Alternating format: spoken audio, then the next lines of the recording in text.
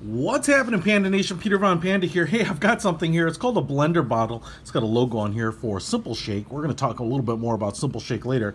But blender bottle is new to me. They actually come in different sizes like this. They kind of look like water bottle cups. And one of the cool things about blender bottles is that you can shake up and mix drinks and shakes and things like that without needing to use like a bullet blender or an electric blender.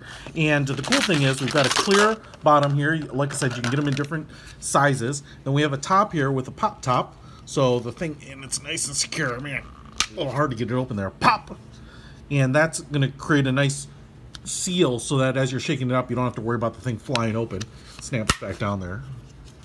Blender bottle. And then the other thing that we get is like the stainless steel spring, which is like a whisker, not a cat whisker, but like a beater, so that now you can put in your fluid, the material, and you have something in there agitating it. These are great. I've noticed that you can buy these on Amazon. You can pick them up. They are going to be really great for those that are taking protein shakes, drinks on the road, instant meals, whatever. You can keep them at your work or office and be able to make something there too. So check it out. I'll put a link to blender bottles in the description. Peter Brown Panda out.